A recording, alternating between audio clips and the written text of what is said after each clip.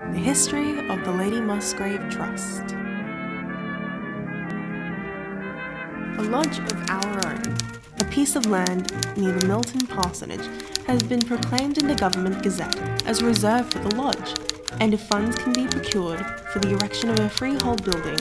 the ordinary household expenses can then be defrayed from general receipts, and when all preliminary matters have been arranged, an effort will be made to collect the necessary building funds. The sum collected by ladies in England, which was acknowledged in the last annual report, is deposited at interest in the City and Suburban Permanent Building Society, and the committee would be glad to receive contributions from generous friends to increase that fund.